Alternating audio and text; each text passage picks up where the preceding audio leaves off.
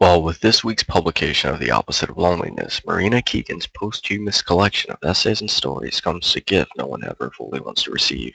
Bright and youthful wisdom from a talent who died too soon, Keegan was just 22 years old and 5 days past graduating magna cum laude from Yale University when she was killed in a car accident on her way to meet her family for her father's birthday party on Cape Cod.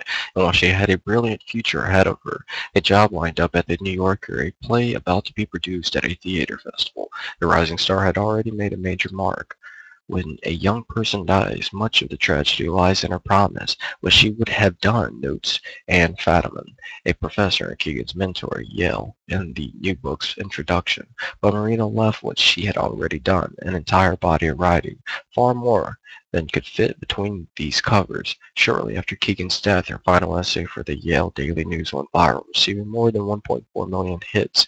That piece, The Opposite of Loneliness, is the first in the new collection, one that you'll be grateful is here in spite of yourself. Here are just 5 many lessons the young writer's words teach. 1. Don't be afraid to reach your goals. 2. You're not alone in thinking you're unworthy. Just keep it in perspective.